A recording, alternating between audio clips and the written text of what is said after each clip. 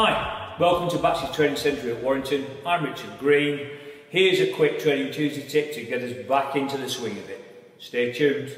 When replacing the cartridge on the Duo-tec with the 600, we'll wind this out so you can have a look at it. This bottom valve seat is closed, which is all well and good, but as you're screwing this back in and trying to push it back down, if there's a leg of water in there because we couldn't get access to the bottom union to undo it, like to drain any water away from here, you may find that as you're screwing this down, a dynamic pressure starts to form and starts to try to push this back up, and it makes it really hard to sort of screw it in.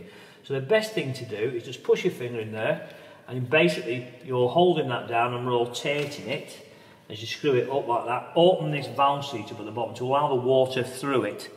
Once you get to a point that equalises the pressure, you'll be able to screw that down till it stops, and then just nip it up with your spanner adjustables. Okay, thanks for watching. I hope you found that very quick tip useful. More Training Tuesdays to follow. Stay tuned.